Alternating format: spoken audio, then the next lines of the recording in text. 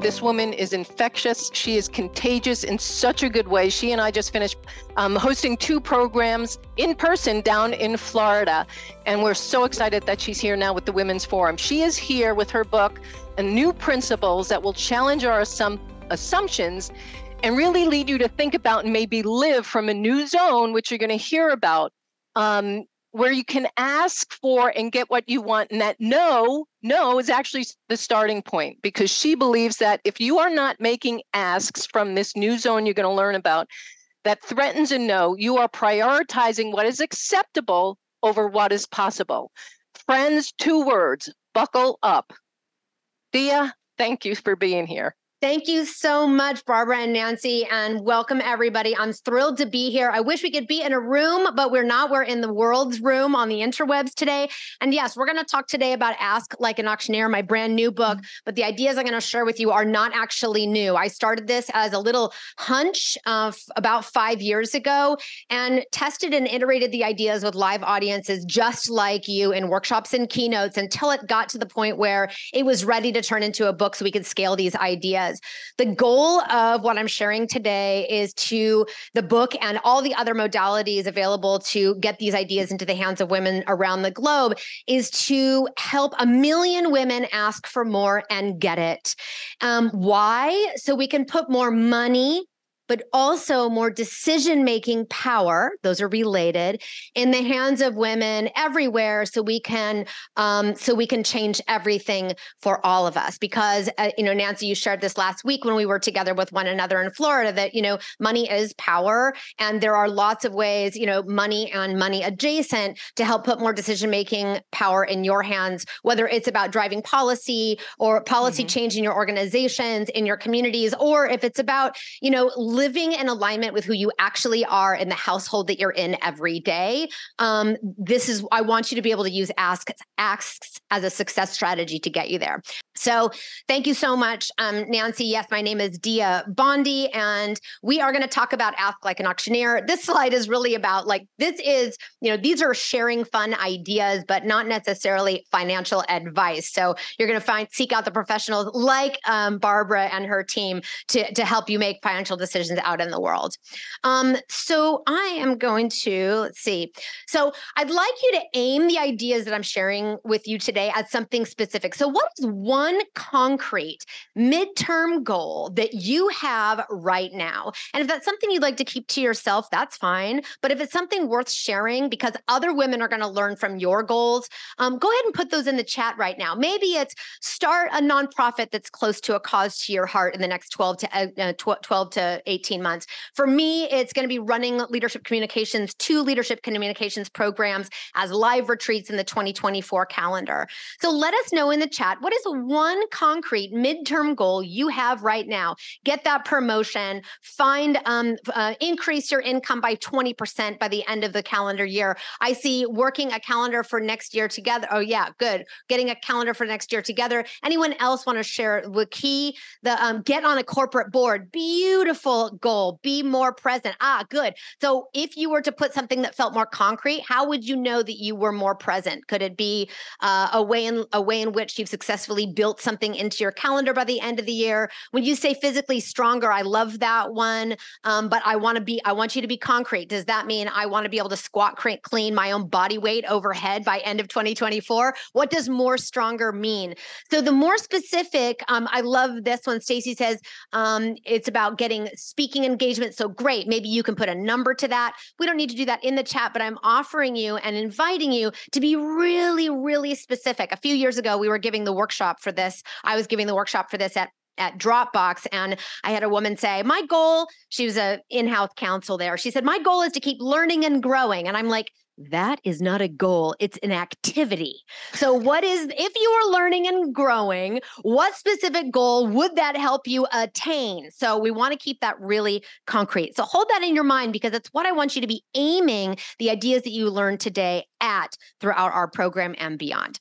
Okay. So, and if something's not hitting you right now and it'll hit you and it hits you halfway through, great. Hold on to that.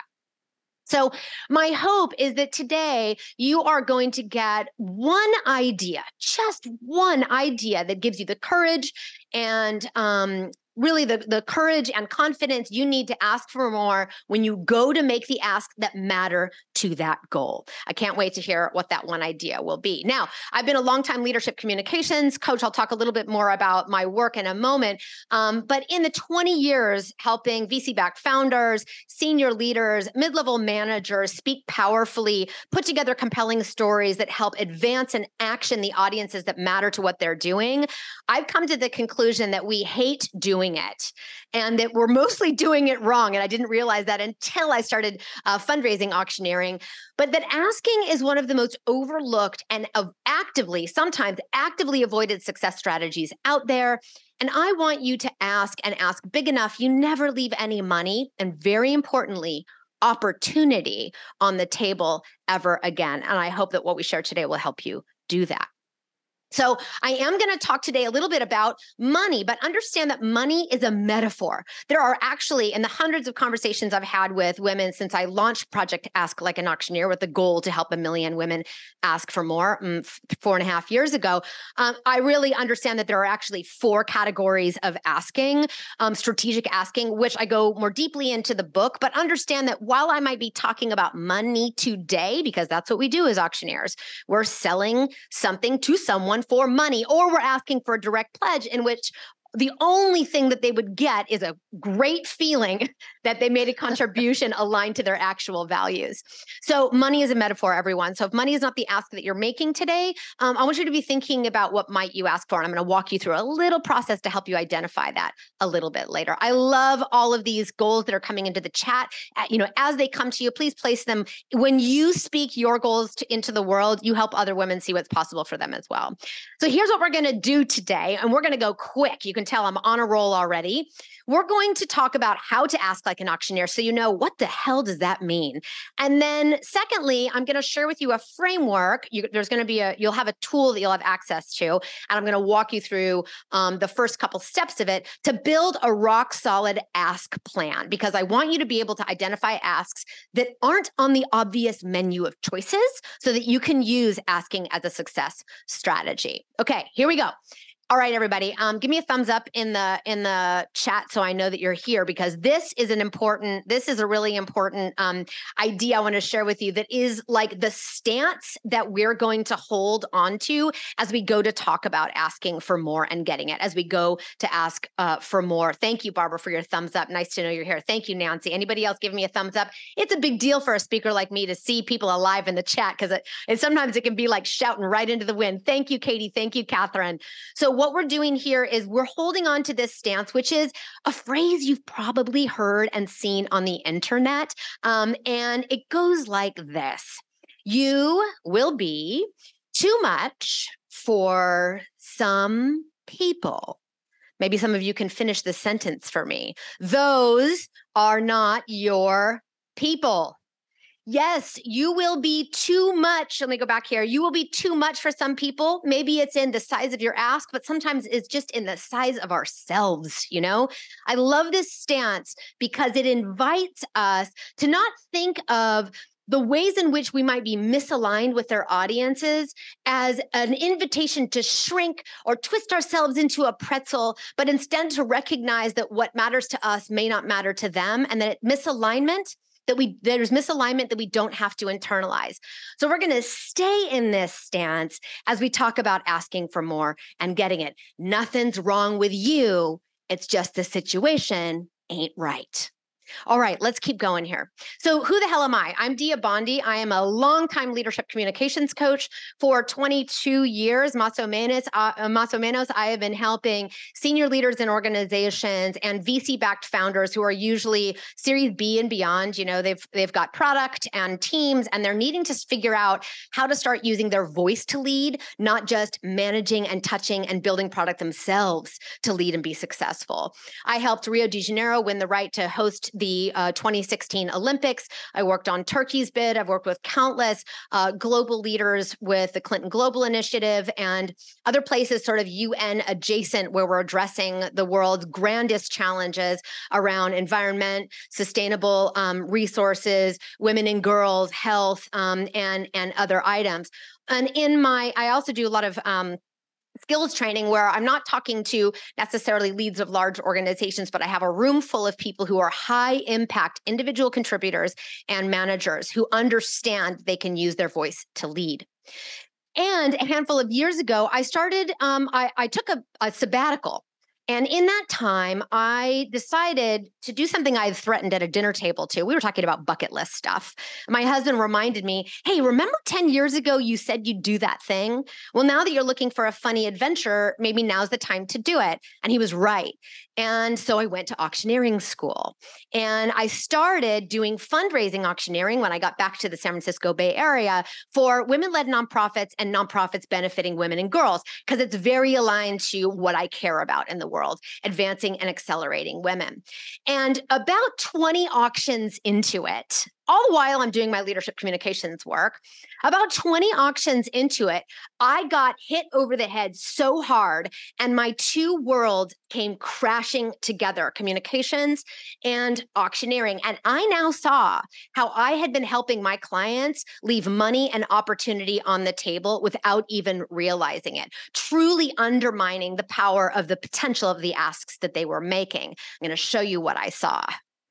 So my clients come to me when they need help speaking powerfully in front of really critical audiences. I don't care if it's 7 people on your board, if it's a one-on-one conversation with for $100 million raise, or if they are speaking to 150 votes to host an Olympic Games, or if they're looking for budget from their manager to build out a small team to advance a particular project at work. We're looking at ways you can use your voice to lead. And always we have to think about storytelling. What's the story I tell that moves the needle? And what is the needle we're moving? It's the action we're asking our audience to take, which is essentially a call to action. It is an ask. And so it's usually for things like head count and budget, the opportunity to lead something important, et cetera, engagement. And once I get the what they're asking for, I'm like, yes, how much of the thing are you asking for? And this is when I don't get a very strong answer. What I very often get is a pile of hand wringing. And my audiences, my clients, Barbara, you're smiling. I can't actually see you. My clients it's a powerful question for them. Well, I don't know. I'm not quite sure. Let me ask my best friend. Let me ask my mentor. Let me ask my dad, who basically has no idea what I do for a living. And I workshop it with myself until I come back with the question to me, which is, well, Dia, what do you think I can get? And for years, I was like, amazing question. What do you think I can get? It's like, oh, I need $100,000 for this project, but they'll never go for it. So I'm going to ask for 40. I'm going to do a small test project. I'm going to nickel and dime the vendors that I use and see if I can push this thing over the line. They'll never go for 10 heads to build out this team. So I'm going to ask for 6. I'm pretty sure they'll say yes to 6. And I'm going to piece together some part-time from the engineering team with some discretionary spending I have to piece together a team with 1099s or independent contractors, contract work, and we'll see if we can get it done. What is this? Essentially, what we've done is we've gone out and we've asked in order to get a yes. And when we get that yes, we feel like a friggin' hero. We come back and we high-fived each other all day long. But I didn't see that this was a problem until I'd done 20 of those live fundraising auction events. Here's how I see it. So, and this is where you're going to want to look at the model. If you're looking away, if you're texting your husband about who fed the dog, this is the moment to actually take a look at the model that I'm sharing with you, which is also in the book, just so you know. Feel free to take screenshots of anything I'm sharing today if you want to have it and share it with your own communities. I'm open sourcing this today. So there is a relationship between an ask you make and the courage you need to make it, right? And I'm just, for simplicity's sake, I'm going to call it a one-to-one relationship. If I need to ask for 1 unit of something, I need to muster an equal amount of courage. 10 units, I need 10 units of courage. If I'm asking for 1 head to budget to add 1 person to my team, I need, that equal amount of courage for it. So these things kind of move together. And how do we define and decide how much courage, what contributes to how much courage we can muster? Well, what contributes to that amount is that guaranteed yes. I'm pretty sure I can get 40 grand for this project. I'm pretty sure I can get 2 heads to add to my team.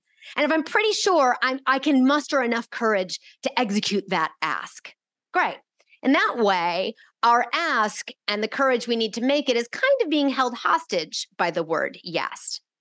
What about all of those increments that are above that mostly guaranteed yes? Look, I know not everyone is the same. Some people need to be 100% sure they're going to get an instant yes. For some of us, it might be more like 85% or 92% or 97%. But nonetheless, we want to be pretty sure we're going to get that yes.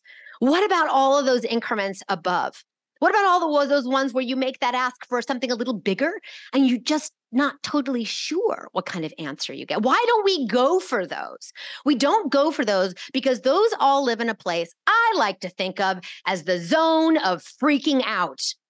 Or if you don't like that, you can just use a little shorthand, which we call the ZOFO. This is the place Nancy was talking about earlier in the day. If you're not in your comfort zone, where are you? You are in your ZOFO.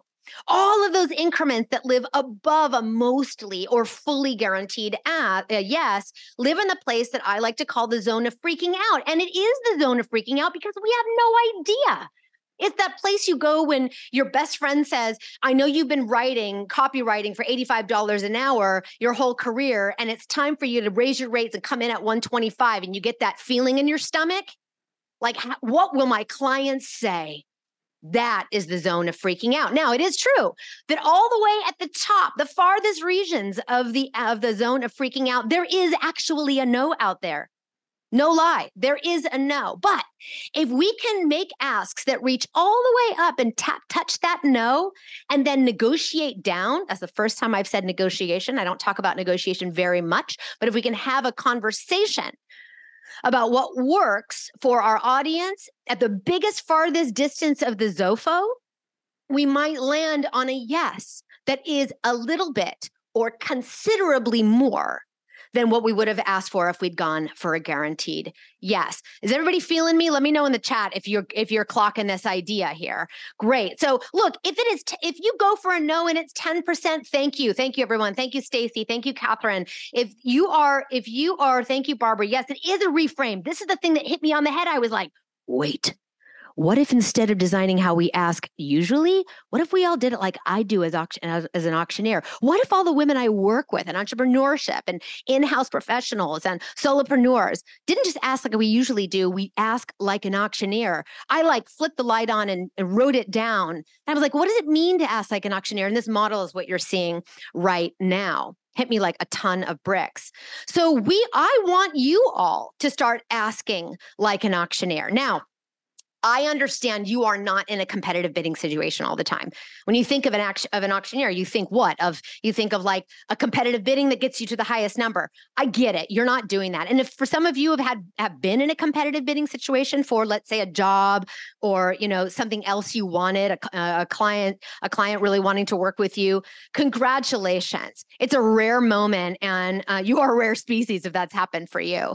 Most of the time, though, we can, even not in a competitive bidding situation, we can ask ourselves not, what do you think I can get? But we can aim for that no and right off the bat say, what do I think might threaten a no? And you will be surprised at how wrong you are. Let's go. I want you to actually ask in order to elicit a no.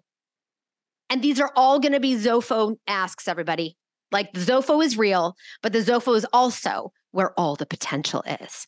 So I'd like to share with you a little snippet of me doing a live auction. Let me know if you'd like to see that. Put it in the chat if you'd like to see that. This is me. I know you want to see it because it's like a borderline train wreck, but I actually, yeah, right. People are like, please show me. Yes. Okay.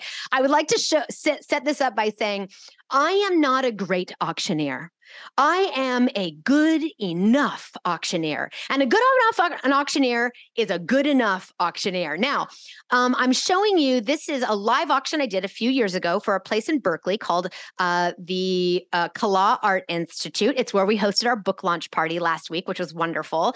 And this is lot Lot is an auction item. This is like lot like 9 out of 10 items. We sell during the silent auction like 140 pieces of art in the silent part, but we pull the best and most important ones off the wall and do these as a live auction. Now, here's what I'd like you to listen for. If you're on mobile, you'll still be able to if you're on mobile, you can even just listen to it and you'll still have the answer. I want you to listen for, what is it that I ask for? What do I end up selling it for? And notice what's going on in the room. Now, we've set the volume is set for this. You might have to turn the volume up a little bit once I play this, or turn it down a little bit if the voice is a little bit big. So here we go. Everybody, here I go. 42, jump into 46, 42, 46, 42, 46, 46, 45. Are you in at 45, sir? 42, 45, looking for 46, 46, looking for 47, 46, looking for 47 here. She's in at 46, looking $4,700 here. 47, looking for 48, 47, just looking for $4,800, 48, looking for 4,900, 49, looking for 5,000, 49, looking for 5,000. He's in at 49, he's got it at 49, looking for $5,000 here. 49, looking for 5,000. He's in right now at $4,900. Are you in at 5? 5, looking for 51. 5, looking for 51. 5, are you in at $5,100 here? She's got it at 5,000. Looking for 51. She's got it at $5,000. Looking for $5,100. Yes, who is she? Go ahead and look. $5,000. $5,100. Are you out, sir? $5,000. All in right now. Sold. $5,000. You've got it. You're bitter now. I told you I'm not a great auctioneer, but I'm a good enough auctioneer. Now, in the chat, that's really hard, by the way. That is not easy. So even being good enough is a lot. Okay, so everybody, thank you so much. Thanks so much. It is fun to watch. Yeah, it's fun to do when it's over. When I'm in it, I'm like, I feel like I'm running a sprint. So please tell me in the chat, what was the last number I asked for? What was the last number I asked for? Put it in the chat. 51, 51. Gail says 51. Candace says 51. Marilyn says 51. Yes. Nancy says 51. You got it. Okay. What did I sell it for? Tell me in the chat. What did I sell it for? Yes. Yes. I had to get a no in order to sell it. I can't even sell it until I get a no. In this paradigm, in this mental model, no is not a bad word. It's a great word. It lets me know I have maximized the potential of an ask. I have maximized the potential of the ask. People say to me all the time, oh yeah, Dia, I get it. Ask like an auctioneer. Because what's the worst thing they could say? No? I'm like, hell no. The best thing they could say is no, because that lets you know you've maximized the potential of that ask. And I eat my own dog food. I use this in my own practice, in my own business. I'm writing proposals constantly for keynotes, for workshops, for private coaching, for bespoke engagements, for special strategic projects, all live long day. Great. I can't sell it. That's right, Dana. I hope I said your name right. That's right. I can't sell it until I get a no. I'm just going to share quickly. How am I doing on time? I'm rocking and rolling on time. So last year, we put together a proposal to do a very sort of custom long-term coaching engagement with a startup founder who's a complete badass and who I had built a lot of rapport with during our discovery sessions. And when it was time for us to write a proposal, the woman who helps me in my business, Jamie Lynn, said, "Is that a ZOFO number, Dia? Or are you lowballing?" I said, all right, fine. And we workshopped together what the ZOFO number was, which was super ZOFO-ish for me. And we were like, I was convinced I was going to send it off and he was going to come back immediately and say, no way, I can't do that. But that I had built enough relationship and rapport, enough trust and alignment that I also could trust that he would want to have a conversation with me about what would work for the both of us. I sent it off and literally in 24 hours, he said, yeah, great, send me the proposal. And we were pissed. We knew we'd left something on the table because we got a quick yes. Obviously pissed in the most wonderful way, because the yes that we got was actually way more than the yes we would have gotten if we had just headed for the yes we thought he would have said yes to. So this is what I mean by we're so often wrong. All right, so let's keep rocking and rolling here. Oops, sorry, 42. I gotta go to the next slide. Jump into 42, oops, jump into 46. This is the tricky part with this. So, okay, if all of the asks that we make that sort of challenge our notion of what's possible, if you're going to ask like an auctioneer, those are going to be ZOFO asks. So what we have to do is think like, okay, if I'm going to make the kinds of asks that freak me out, and this isn't for all asks you'll make. Not every ask in your professional life is going to be a ZOFO ask, but there are critical moments where you might want to go, is this one of those moments where I can use this ask to really challenge what I think is possible and level up big time? Maybe. But if we're going to do that, we've got to empower the ask. Now, notice how I don't say empower you. You are already empowered. This is like, imagine your ask is like your little cousin or your little nephew, and you just want to give it a pep talk so it can go ahead and do the scary thing. I'm going to share with you now 4 of the 9 ideas I share in the book, Ask Like an Auctioneer, which would be on an audiobook as well, by the way. 4 of the 9 ideas I share in the book to help you get into your ZOFO. They're ideas, I did not learn these at auctioneering school. They're ideas that I learned doing auctioneering and that I leverage myself when I'm standing in front of the room going, oh no, I got to make one more ask to this room and I feel kind of ZOFO-ish. How do I use one of these ideas to help me just go ahead and do it? Bias toward action, Nancy said. I hope one of these ideas feels resonant enough for you to help you get into your ZOFO and get out of your head. Here's the first idea. People are irrational. And if you don't like this, you can think of it like this. Your rationale for what you'd say yes or no to is not their rationale for what they might say yes or no to. So stop deciding for other people. Okay. Let me go back because I want to say one more thing before I get into number 2. Go back. Look, last year, 2 years ago, Nancy, I shared this story when we were in Florida, a year and a half ago, actually. I did a live auction and I sold a one-night camping trip for the buyer and 11 of their friends for $55,000. Not at all what I thought somebody would pay. You know why? Because it's none of my friggin' business. Their rationale is not my rationale. I'm just going to get out of my head, get into my ZOFO and ask and find out, period. Okay. So let's go to idea number 2. Oops, here we go. Idea number 2 is if you're going to make a ZOFO ask heading on into it, you need to decide before you go to make it what your reserve is. Your reserve is the minimum you'll take in your counteroffer. Why is this important? This is important because if you know ahead of time where your boundaries are, you're not slipping and sliding all over the place when you go in to make that ask. You're standing on more solid ground and you can make a plan about what happens when you get a no even to the minimum amount you decided ahead of time. It will give you so much freedom and power when you decide now what you will say yes or no to.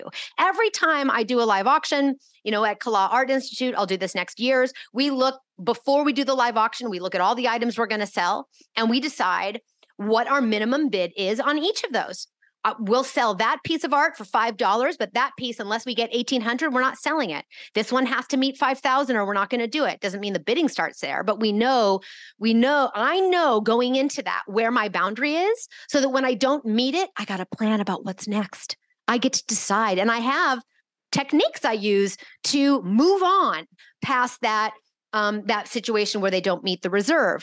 And this is important because I get this question from you all the time. Well, great, Dia, I've got a minimum. Okay. I want a 17% raise, plus a bonus package. My minimum would be, I would stay if they gave me 12. Great. But what if they can't even meet 12? The question I get is, what do I do if they won't even meet the 12%?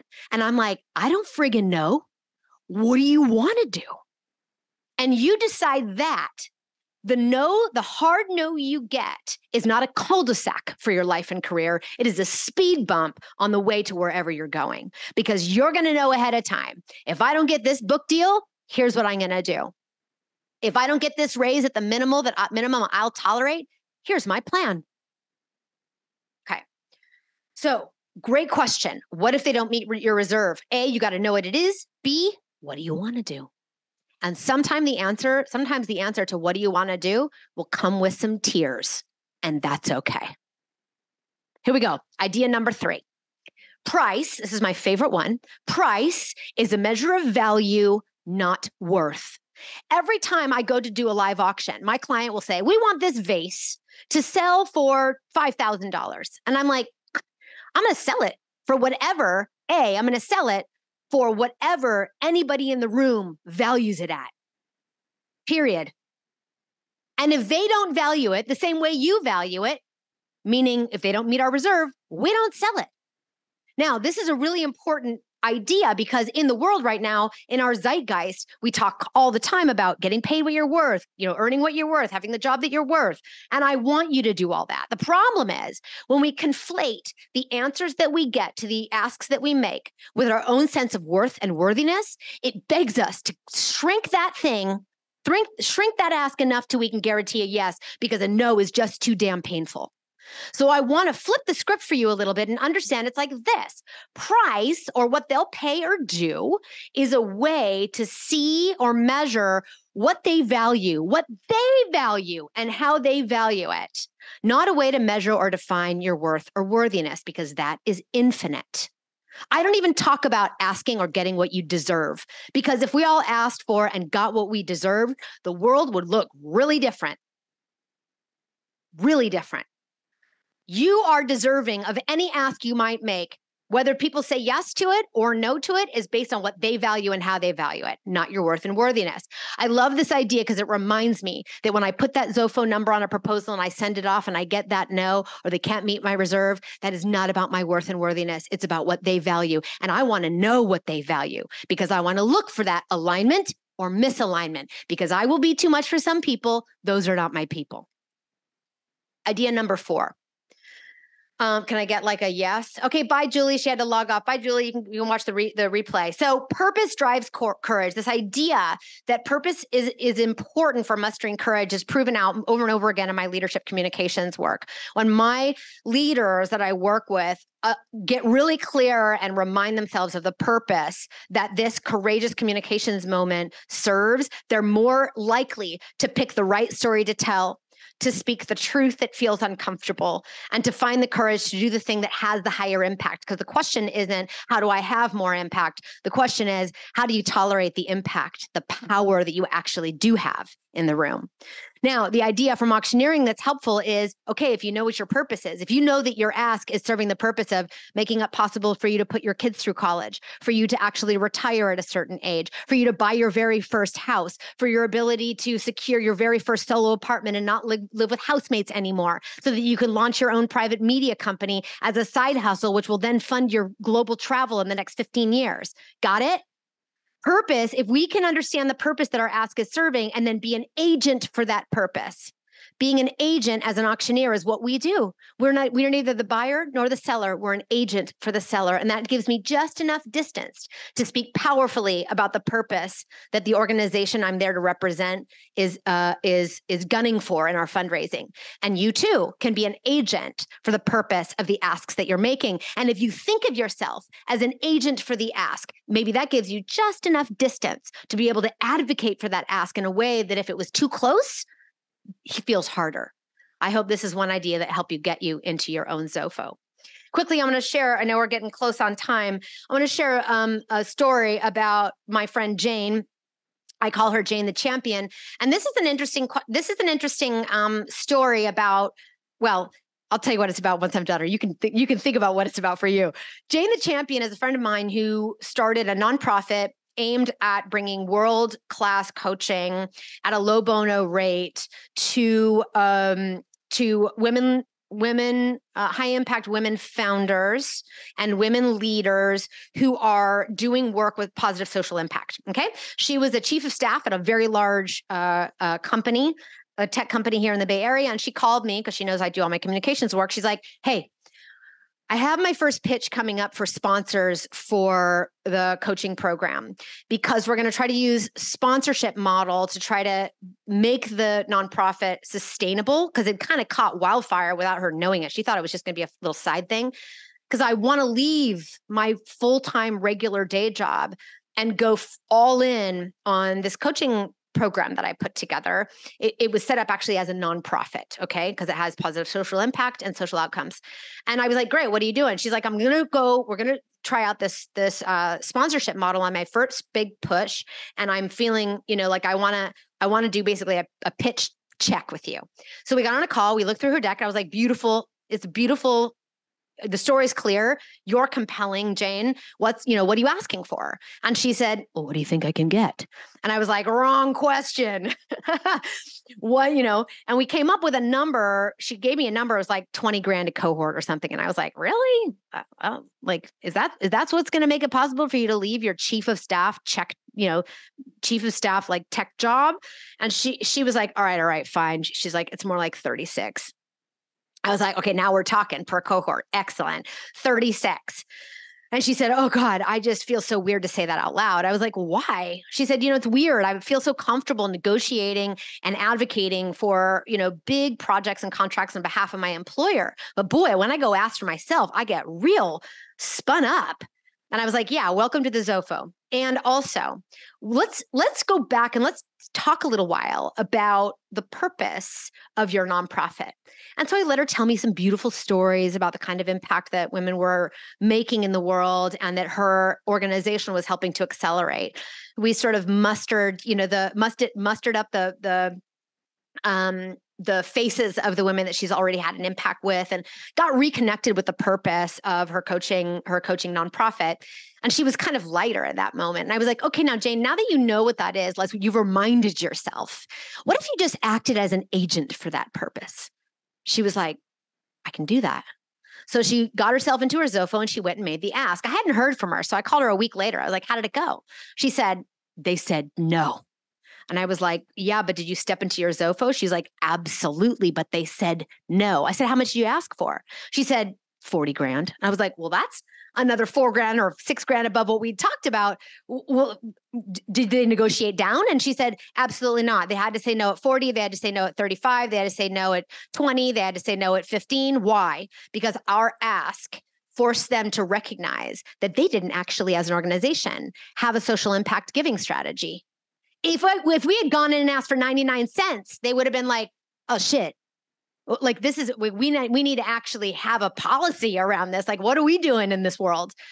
So she said, well, what happened though for us is that other things happened when we made that ask. We understand now that we were curating the wrong audience, that we weren't qualifying our leads, so to speak, as we think about the asks that we're making. I had a woman, she invited me on her podcast last month. She was in my first workshop I ever gave at Dropbox. I gave a few at Dropbox, but the first workshop ever. And she used this stuff to she's like 10x her life with it, which is just so wonderful. I mean, it was like 4 years ago she was in there. She said one of the most powerful things was like, I really realized that I needed to do a better job of asking the right people when I go to make the ZOFO ask. And it materially changed the trajectory of her career. So no is okay, even when it's a hard no, because it helps us root find who the right people are. It produces all kinds of ancillary results that help us use asking more strategically and more successfally.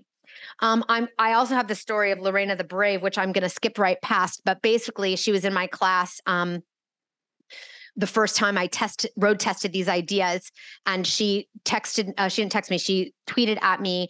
She didn't even introduce herself. The day later, she tweeted at me this, and she said, I just asked like an auctioneer and I feel like I'm going to puke, but she knew that I knew what she really meant was I just asked like an auctioneer and I feel like I'm doing something courageous.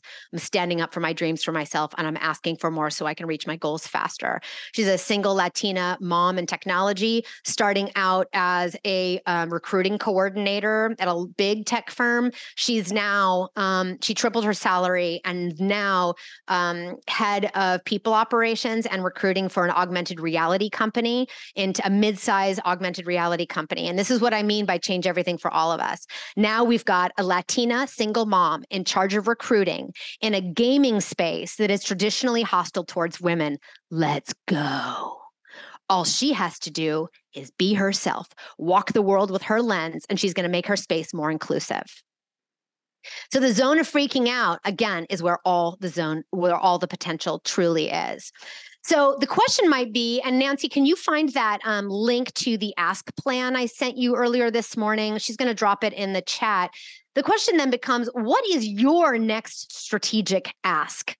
And we have a tool for that. Nancy's going to drop it in the chat. You can always find it at my website, at my website, diabondi.com. There's lots of other resources there. And at the thank you, she's just dropped it right there. It's a free download you can grab. When the Ask Like an Auctioneer website refreshes on publish day, which is the 14th, you will have all the frameworks in the book as free downloads as well, along with some bonus content. If you buy the book today or any other time, you can get a bunch of bonus content that will go get you into these ideas and a little deeper into them as in self-serve content. You'll also be enrolled in something called the ZOFO challenge, which is an 8-day challenge to help you design and execute a strategic ask for yourself in your career or in your business. So what is your strategic ask?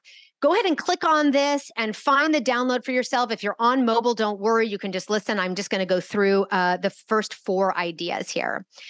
So we've figured out how to ask like an auctioneer. Now, how do you build a rock solid, powerful ask plan? You've got the download here. Here's what it looks like. It's 6 steps. It's super simple. And I'm going to show you, I'm just going to bring voice to the first 4 steps a little bit. Number 1 starts with where we started this morning, which was, or at the beginning of this call, which is, what is one concrete midterm goal that you have right now? And it's not the, I just want to keep learning and growing type. It's literally like, I want my boss, I want to be a certified agile coach. I don't know if there's any technologists in the room, but agile is a project management methodology that is ubiquitous in tech. And when you're agile certified, you're kind of a baller. So maybe in the next 12 to 18 months, you want to be agile certified and you don't want to pay for it yourself. There you go. That's a nice solid goal. Now, the next question then becomes not what do I ask for to get that goal? It becomes this question. What is the next move I need to make that gets me closer to that goal? Maybe one of the big moves for getting agile certified is secure funding that is not coming out of my checkbook. I don't know where that's going to come from. Your boss is going to pay for it. You apply for, you find a scholarship. Your mentors are going to do it. You're going to crowdsource that money. I don't know how you're going to do that, but secure funding is one big move you're going to need to make. Another one is going to be, around actually finding the time to do it and execute it. And then maybe another big move is to find champions in your organization who are along for the ride with you, that when you are agile certified, they're going to propel you in the right direction to help you build out a career using that methodology. Those are 3 moves you could make. Once you've got that identified, now we go on to the next step, which is, what might I ask for that helps action my move that gets me closer to my goal? What might I ask for that helps me action the move that gets me closer to that goal? Recognizing completely that you might not know who you're going to make that ask of yet. That's okay. You can root around and find out. You might realize, I need somebody who is you might have like a social profile of someone, right? A psychographic of someone. You're going to find in your network who that person is that you might make that big ask to. Now, step 4, there's 6 steps. This is the last one I'm going to share with you today. Take that ask and ZOFO it. If you were to make that ask so big that it freaked you out, how would you do that? Sometimes it's like, really simply, I want to ask for a 10% raise so I can fund, a down payment on my first house. Maybe it now becomes a 20% raise with a reserve of 12%. Maybe in my case, I shared this example earlier, Nancy, when Nancy and I were together in a room. I know that I want to run 2 Leaders Voice retreats in my business this next year. I need to populate them with portfolio companies of VCs around the world. I like to go to market with ecosystem partners. My friend Jim Cook, he was a co-founder at Netflix. I could ask him to introduce me to people who run portfolio platform for VCs in the Valley. Or I could ZOFO it by saying, hey, Jim, I know you host a monthly roundtable. Could you invite me to be a featured guest so that the 25 people in that roundtable who come to your sessions get to know and like and trust me beyond just a simple introduction, so that my relationship is my trust penetrates more in that hour than I would if I had just had a simple email introduction. That feels, I know I can ZOFO-ify it myself even further. It's like, what else? What else? What else, Dia? What else might I do? So my challenge to you is to take an ask that you'll make, in this case, an action's a move that gets you closer to your goal, and ZOFO it up the wazoo. And you can find the other 2 steps for completing this in the download that I shared. Now, I love this quote because I think it's relevant here that, Brene Brown says that, only when we are brave enough to explore the darkness will we truly discover the infinite power of our light. And I think of this as when we're willing to make asks that feel like you're kind of feeling your way through the dark, you're not sure what kind of answer you get. You'll be surprised at how powerful that ask can be to accelerate you toward what matters to you. So yes, you will be too much for some people. Those are not your people. Here's what you can do if you're interested. Nancy can put the notes. Thank you so much for coming. For those of you who are dropping by, and for those of you who are staying, we're going to go into breakouts in a second.